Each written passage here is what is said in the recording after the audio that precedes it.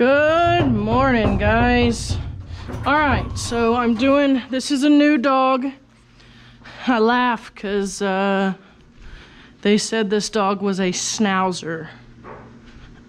This is not a Schnauzer. This is a terrier mix.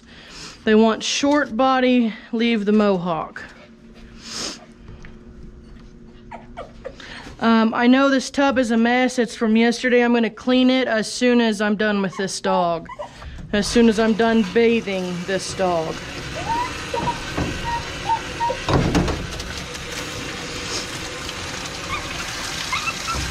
You're okay. You're okay.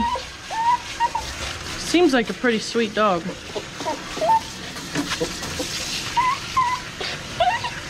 You're okay.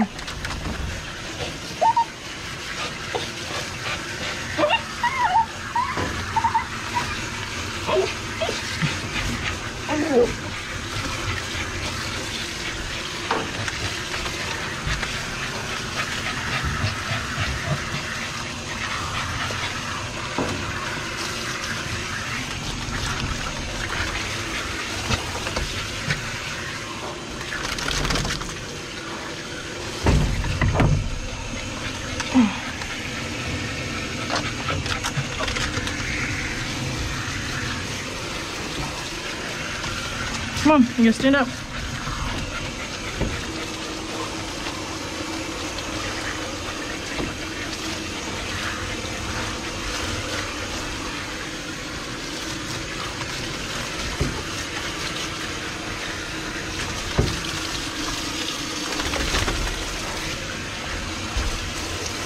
Got some eye boogers I'm trying to get out.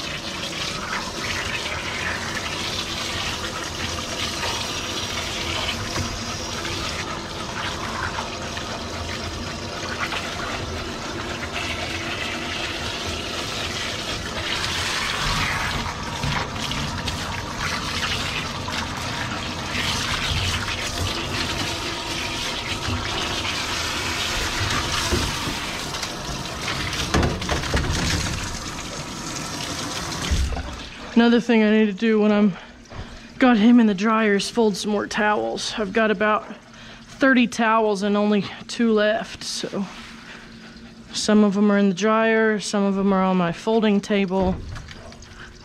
Hey, come here.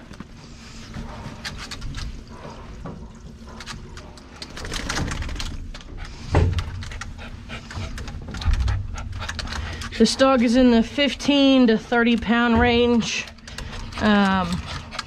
So this dog will be $55. Come here. You gotta turn so I can get you. $55, unless there's aggression or something. Spray this cage down.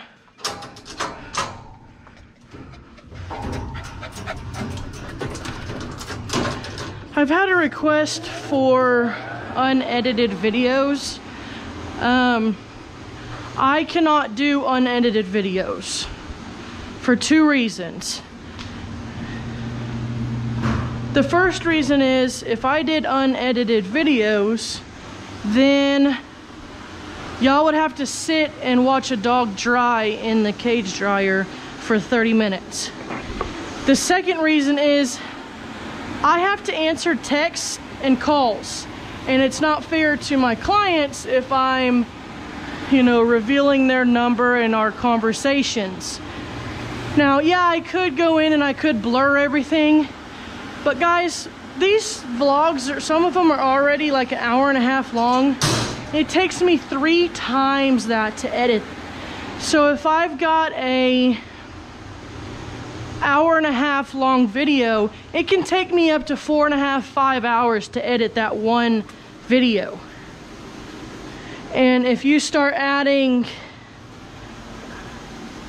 you know, like special effects and captions, or, you know, writing on the bottom, it adds up even more. So that is why I can't do unedited vlogs, because I've had a lot of requests for unedited vlogs, and that's why I can't do them. So I'm gonna wait for him to dry and then we'll finish him. Back with this dog. In a minute I'm gonna have to stop and go get my next dog. So I'm gonna take a 30 blade, do his paw pads real quick. You're okay, buddy.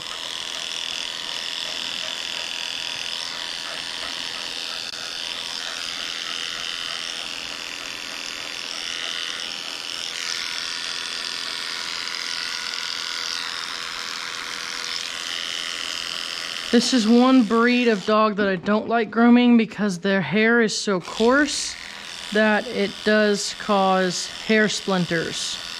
If you don't know what a hair splinter is, imagine a regular wood splinter, but hair. I have a permanent hole, I don't know if you can see that right there, that goes all the way through, and you can actually, if you can see that, there's actually some hair stuck in there already. They hurt worse than regular splinters because they're so tiny you can't get them out. The only way I've been able to get them out is like with soaking it in Epsom salt, or even like putting liquid Band-Aid and then taking the liquid Band-Aid off and it sticks to the hair, so it pulls the hair out. But they're not fun.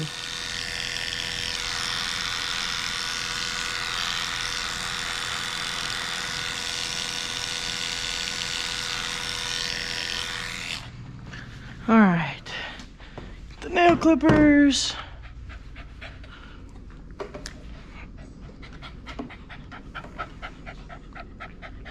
You're okay, buddy.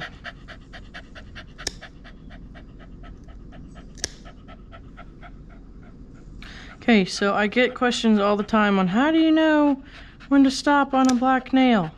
Okay, you see how in the middle of that it's got black? That's when you stop.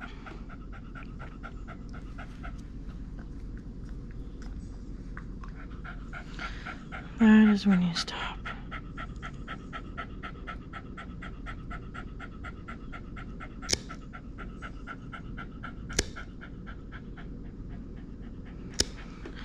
I have got a headache.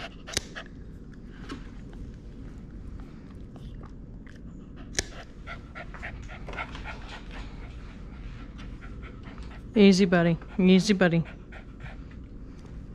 No, no. Buddy, you're okay.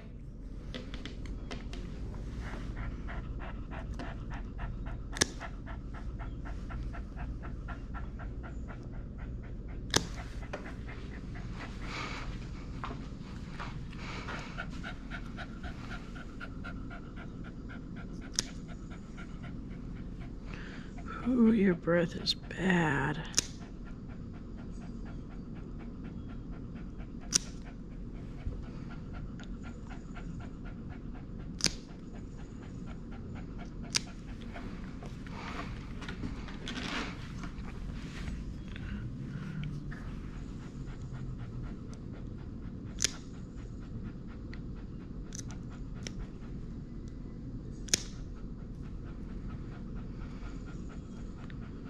It's got some pretty long quicks.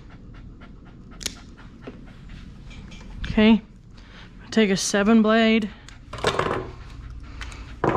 We're gonna go reverse. The reason we're gonna go reverse is with this coat going with the hair, it's gonna be uneven. So and it's not gonna cut anything. If I go like this, it's not gonna cut anything. So we're gonna go reverse.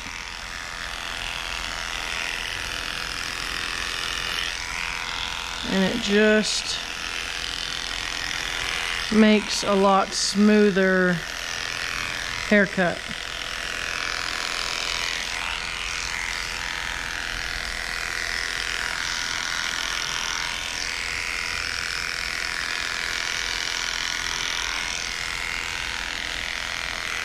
Now you don't want to do this on all breeds because there are some breeds where it's not going to look as good. It's just a learning curve of learning which types of coats you have to do this on and which coats you don't do it on, or you don't have to do it on. Because it is a little more work. It is a little more work.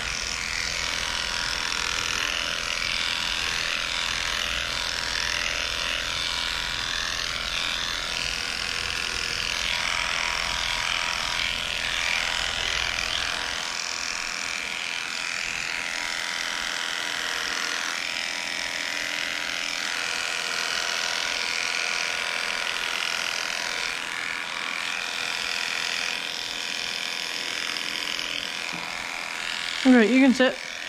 Sit.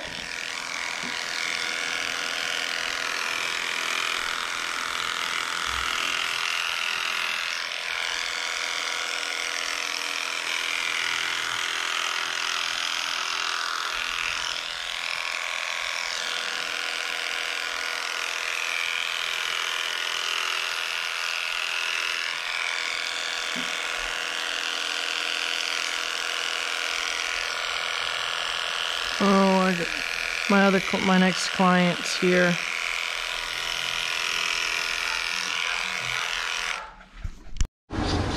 All right, guys, we're back with this dog.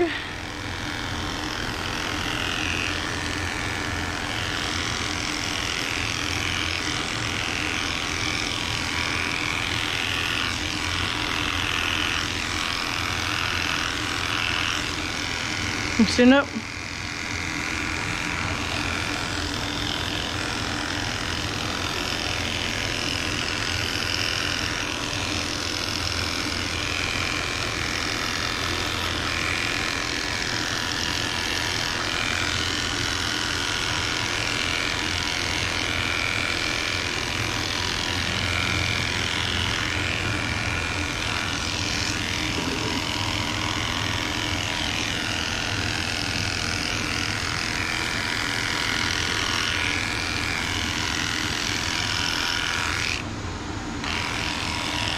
No, no, no.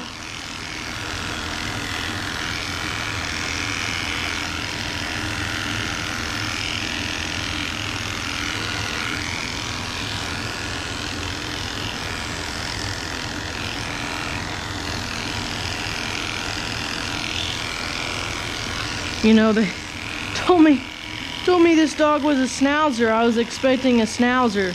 Guys, this is not a Schnauzer. If anything, it's a Shih Tzu terrier mix.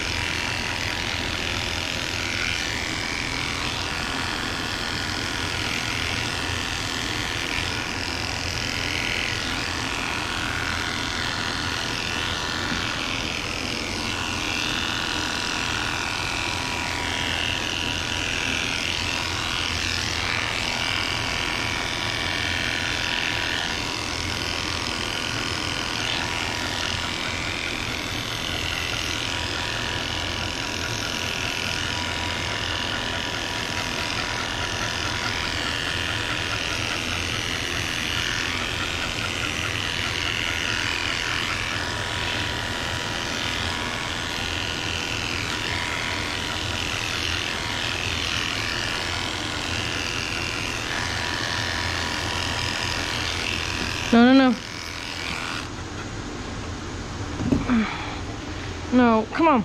Stand up.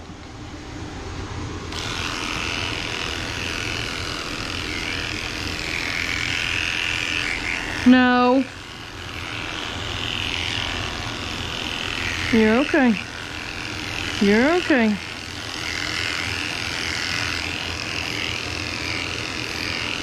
No. No.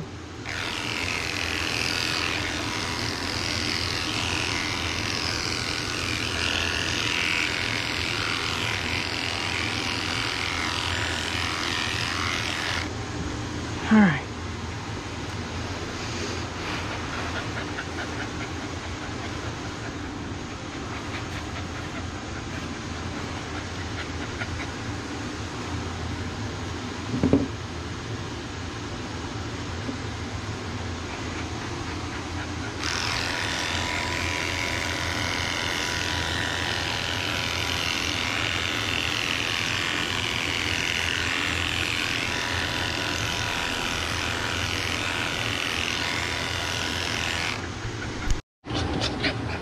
Come here. You're okay. You're okay. You're okay.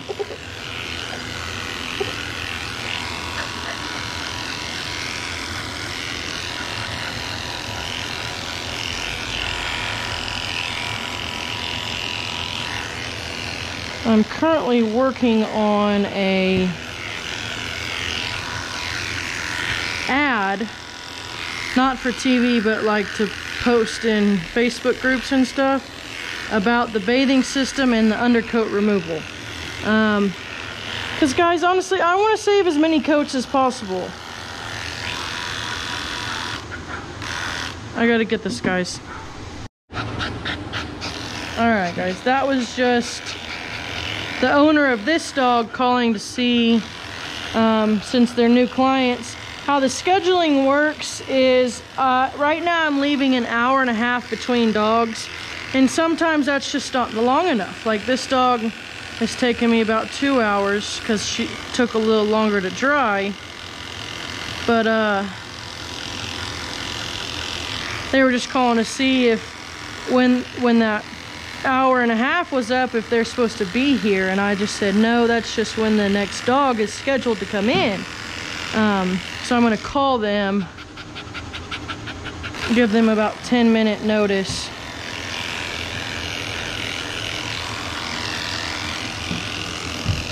Because all I got to do after this is do the head and trim around the feet.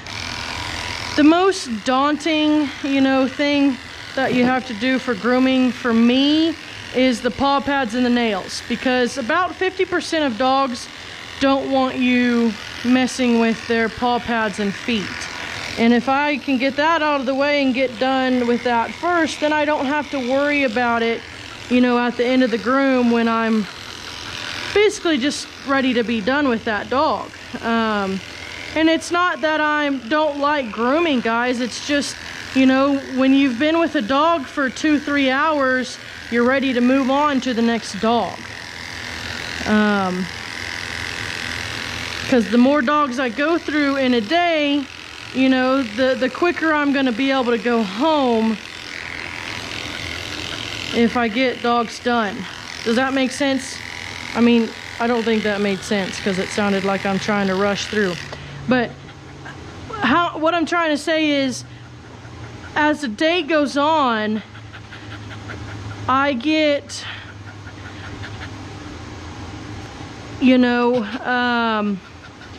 I get more motivated to get the dogs done. That way we can go home. It's not like I'm trying to rush through. It's just a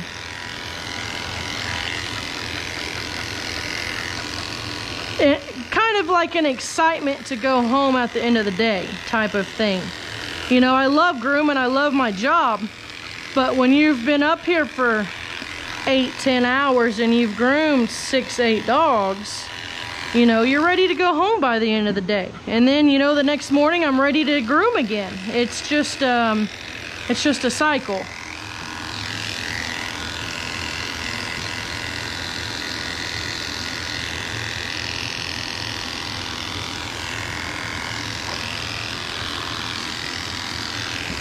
Hey. Quit.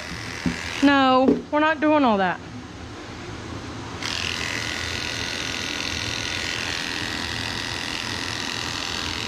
One thing when you're doing the tail, guys, I've said it many times before, is to make sure you know where the end of the tail is.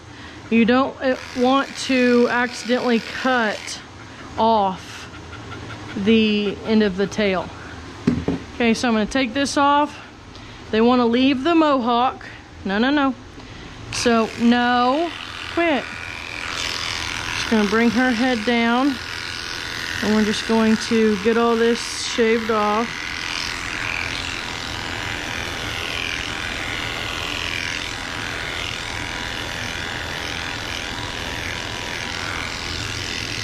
Hair right here grows the opposite way, so you gotta go the opposite way. Okay.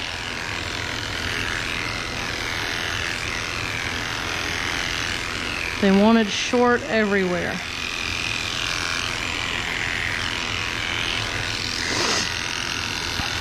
Guys, if a client wants a dog shaved a certain way and it's, you know, and I can do it, you know, there's no severe matting or anything, then I'm gonna do it. You know, if they want a double coated dog shaved and they understand that, you know, the hair may not grow back all the way, then they accept that responsibility for that, and I groom the dog the way they want to be groomed.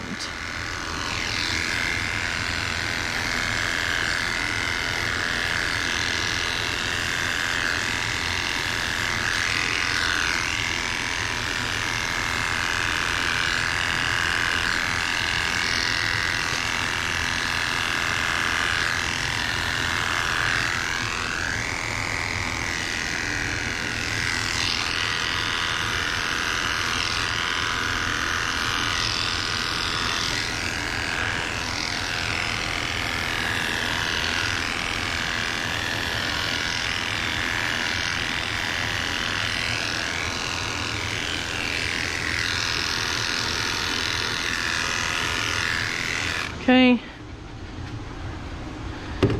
my wrist has been hurting for about the past week, just from the wear and tear of everything. 10 blade.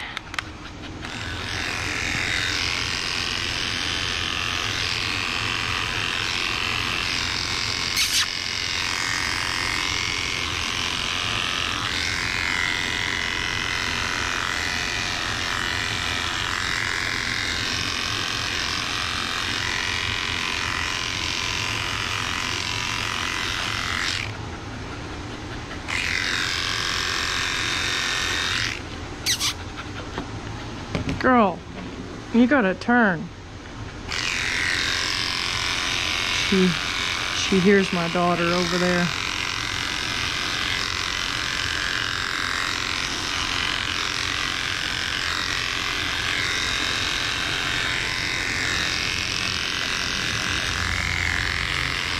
No. No.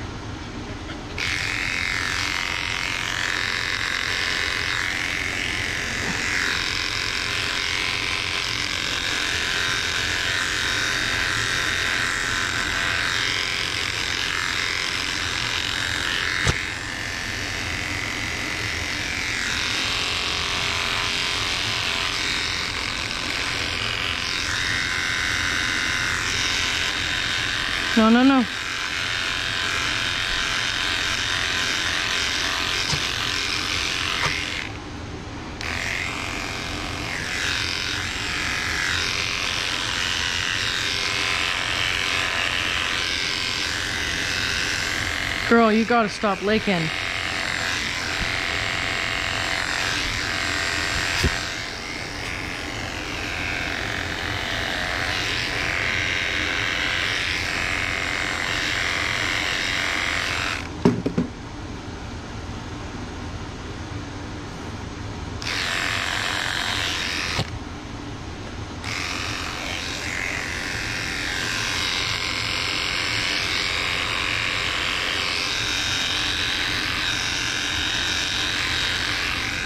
I've gotten a question about, do dogs automatically close their eyes when you bring a clipper to their eyes? Yes, most of the time they do. I know there's been some concern about, you know, me going over the eye like that. Guys, that's the only way that I can fully get all that hair.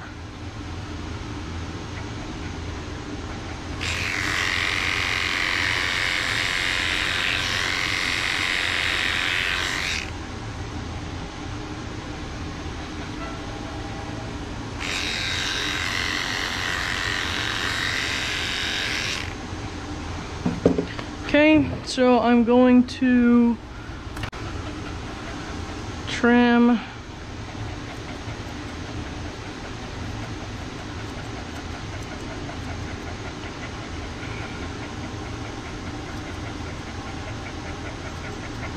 ears.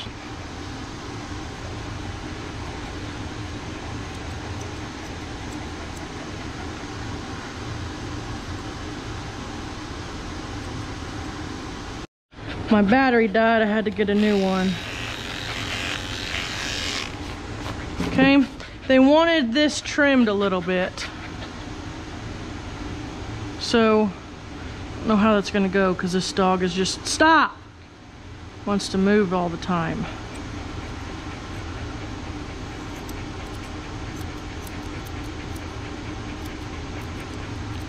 These are my bad scissors.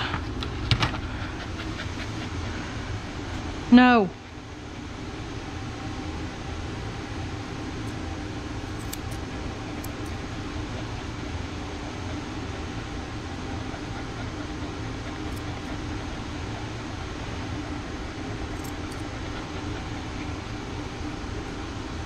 Quit.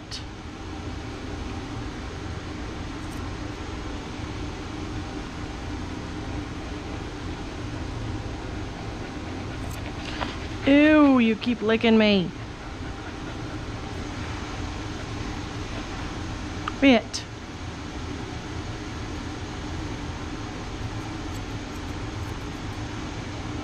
Try to keep it even. Can't always keep it even when a dog is moving all over the place. Okay.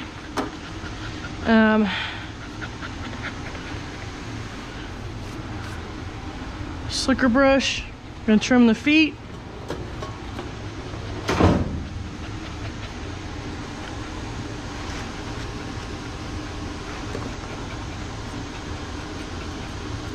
Not much to trim since these quicks are so long.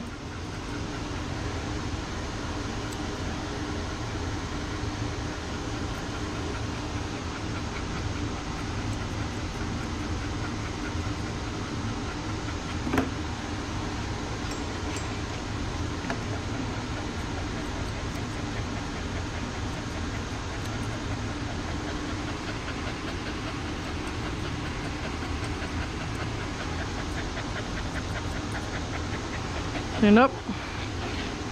Take the 10 blade.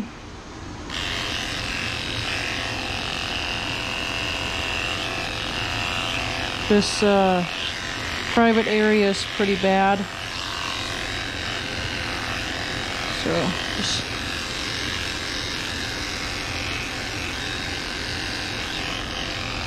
clean that up pretty good. His feet.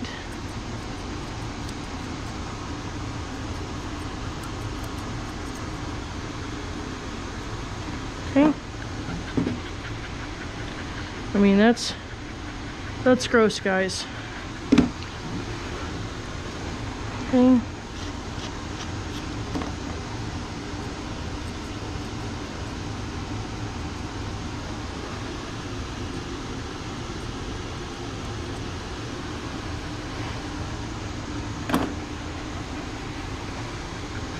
I think she looks pretty good.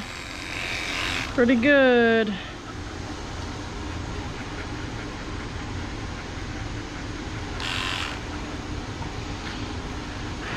Her ears were clean, didn't have any issue there. I am gonna, come here, trim this up a little bit right in here.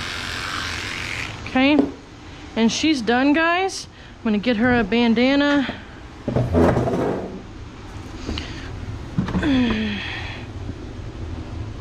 I usually just grab whatever's on top, because by the time the dog comes in again, I've already been done with the bandanas that the dog got last time. That way I don't have to keep digging around. Now, if they're if I have like 3 toy poodles come in and they all are females, then I'll get them different bandanas. But for the most part, I give out the same bandana. It's just easier that way. Boys get boys bandanas, blah, blah, blah. Okay. She was in this cage, so I put her back in this cage, so then when she leaves, I'll disinfect it, but I won't do it until she leaves. Thanks, guys, for watching.